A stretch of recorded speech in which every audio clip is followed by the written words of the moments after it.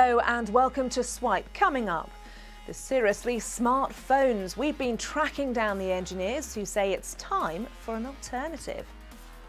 .London is .live, why Britain's capital has a new domain name. Can you crack the code? The YouTube videos that have got people talking. And Spider-Man is swinging back into action in this week's Games Review. When it comes to smartphones, most of us tend to gravitate towards a few key brands. But if you want to use the technology, are you limited to the likes of iPhone or Nexus? As Katie Spencer's been finding out, it's not just engineering enthusiasts who are looking for alternatives. Here we have my latest little widget. Forget about the iPhone. How about a Pi phone? Taking the Raspberry Pi's cheap and cheerful board computer as a starting point, for less than £100, software engineer Dave Hunt managed to build his very own smartphone. You can take GSM functionality and touchscreen functionality and make projects that you wouldn't do with phones. He isn't the only one who's experimenting. While there's no disputing that iOS and Android dominate the smartphone market, a growing number of enthusiasts are choosing to go their own way.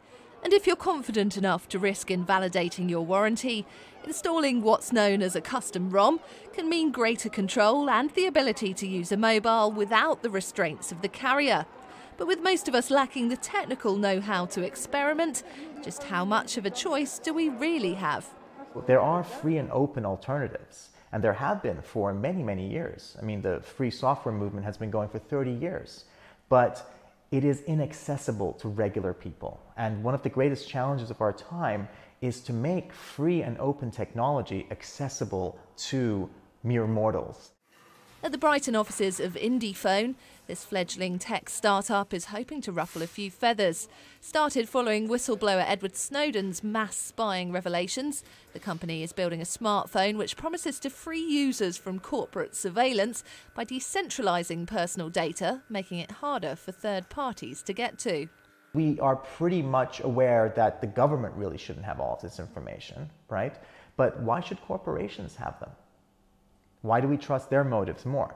Ideally, you should be the only one who has that information unless you want to share it. So if you want something to be private, it should be for your eyes only. But does the company really stand a chance of competing against the big boys? The trouble is that, of course, it's hard for other vendors to really compete with the marketing clout and existing brand appeal these firms have with their devices. So whether or not competitors that are trying to break into the market can do that is hard to tell.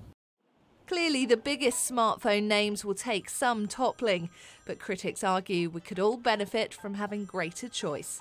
Katie Spencer, Sky News. You're watching Swipe. Coming up, Spider-Man is swinging back into action.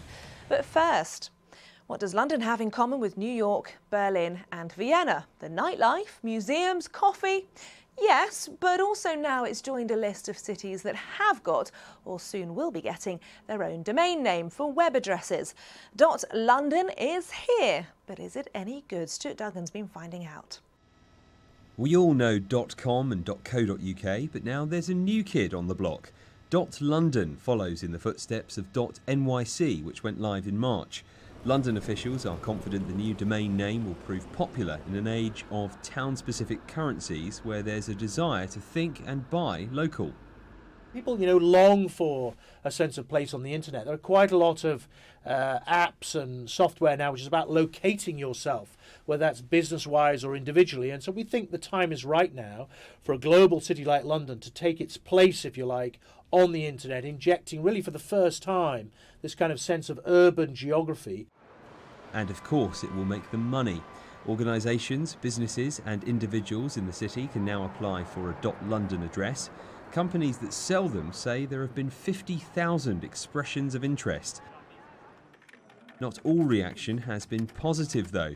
Critics say .com gives you an easier to remember address with a global presence. And there's another problem. The way we use the web has changed.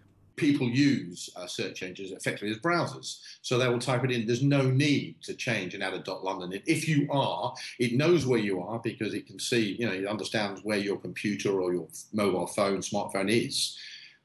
So all you need is the name of the business. Which is a fair point. When was the last time you manually typed in a web address? Some companies are already using .London alongside their previous websites, notable examples being upmarket retailer Fortnum & Masons and West Ham Football Club. Other companies with a .London domain name insist it will be useful.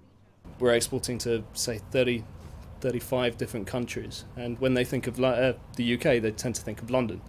What with the last couple of years, London really being at the heart of what's going on in the world, really, with the games that happened and everything. It was a great chance for us to highlight our London credentials to those markets. Londoners are being given priority to apply for the new addresses for the next 3 months. They cost around £50. Money raised from the sales will be used to promote London tourism and business around the world. Stuart Duggan, Sky News. You're watching Swipe. Coming up, can you crack the code? The YouTube videos that have got people talking. But first, ever wondered what the astronauts will wear when they eventually fly to Mars? Well, the US space agency NASA has revealed all, as Swipe's been finding out. The suit, as we said, is evolving. They're going through slowly. They're going to carry out lots of tests. They'll be having volunteers working inside the suits inside a vacuum chamber.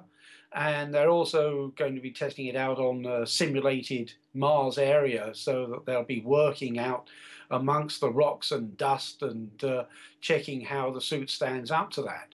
It's an evolutionary design. They produced a previous one, Z1, this is Z2, and elements of this will be incorporated into this design of Z3. It's much further from the sun. If you're lucky, in the summer, at the equator on Mars, you might get up to about freezing point. So the temperature is a major factor. The suit has to protect you against that. It has to keep you warm. It also has to protect you against the fact that it's very low atmosphere. It's pretty much close to a vacuum. So you need protection against that. Also, the suit has to provide the wearer with oxygen, take away their carbon dioxide, and you've got to include a radio so you can keep in contact with your fellow astronauts. Unlike the Apollo missions, where they were out on the surface of the moon for up to 3 days at a time, we're expecting astronauts to be exploring Mars for weeks, months, and so forth. So the suit has to be very robust. Coming up, we've a few dark fairy tales on this week's Games Review. But first, here's a roundup of anything you might have missed over the last few days. It had been rumoured for a while now. Facebook has launched its Audience Network. Mark Zuckerberg revealed his plans at the F8 Developers Conference in San Francisco.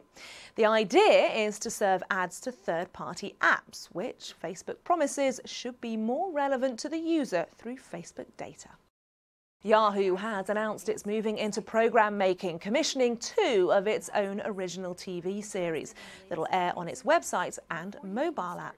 The shows will be comedies. One's called Other Space, the other Sin City Saints. It follows the lead of sites like Netflix, Amazon and Hulu, which already make their own digital video content. Meanwhile, when it comes to watching movies on the move, the big boss of DreamWorks believes we'll soon be paying per inch. Jeffrey Katzenberg from the studio, which gave us animated greats like Kung Fu Panda and Shrek, set out his vision of the future at a conference in Beverly Hills. 10 years from now, he says he expects a movie to be available on all platforms within 18 days. Not only that, but he thinks we'll be prepared to pay more for screen size. In other words, it'll be cheaper to watch on a smartphone than on your TV. It's a new way to pay, backed by most of Britain's major banks. Pay'em has had a fairly strong launch in the UK, with 360,000 people registering for the service in the last week. The idea is you can pay back someone you know using just their mobile phone number. Although some people have been a little nervous that it looks a little bit too easy, the Payments Council has said all banks using the service have signed up to strict security standards. And finally, the conspiracy theorists have been getting overexcited this week, with much debate taking place over these YouTube videos. More than 77,000 have been posted online, each only 11 seconds long. Nobody seems to be able to track down the person behind the mysterious WebDriver Torso account. So naturally, that's led to wild speculation over what on earth it could be. Could it be a form of super spy communication or just a code? Who knows? One thing that is for sure is that it is rather annoying. So please just make it stop. Much better. Now, this week, if you're a gamer, there are a host of exciting and entertaining titles that are worth checking out, from dark fairy tales to some familiar film franchises. Lucy James has been giving us her picks. Child of Light is the latest game from Ubisoft Montreal. It's this gorgeous 2D artwork. It basically looks like a child's picture book. And you play as a little girl named Aurora, and she's kidnapped from her father. And she's put in this gorgeous land called Lumeria. And she has to basically get all the light back from the evil Queen of the Night. Everything's done in a poem, all of the speech, everything's this one long poem. And it's a gorgeous story, and it's all about her. You follow her as she grows up. And she has all these friends that, they all band together and they have to deal with all these nightmares that they find in the land of Lumeria. The gameplay is pretty cool as well. It's sort of like a Japanese role-playing game. You have a little timeline on the bottom and you have to predict your attacks before and get hit in before the enemy does. It's all about, really taking your time and figuring out where things are going to go on the timeline. So it can get a bit complicated. Child of Light is really gorgeous. It's a downloadable only game at the moment, but it really is. And it's one of those games where the artwork really stands out and the music as well. Everything ties together really beautifully. Hello? Daylight's the first kind of big title to be released using the Unreal 4 engine, which for gamers is really exciting because it's a very technologically advanced engine that a lot of other bigger games are going to be built in. Daylight's pretty small. You can finish it in a few hours. It's a horror game. And every encounter is different, so it'll play out differently every time you play, whether it's the rooms that get created or the enemy encounters you'll have. You play as a woman named Sarah, and she wakes up in an abandoned asylum, which is kind of like the classic horror game setting. What's really cool about Daylight is it's kind of built with Twitch in mind. So Twitch is an online platform where people can play video games and broadcast them over the internet. Daylight's built so that people in the chat logs, while they're watching the game, can input commands and directly affect the way that the gamers' levels play out. It'll be interesting to see how the community all works together to figure out what these commands are and how they can terrify the bejesus out of people playing this game.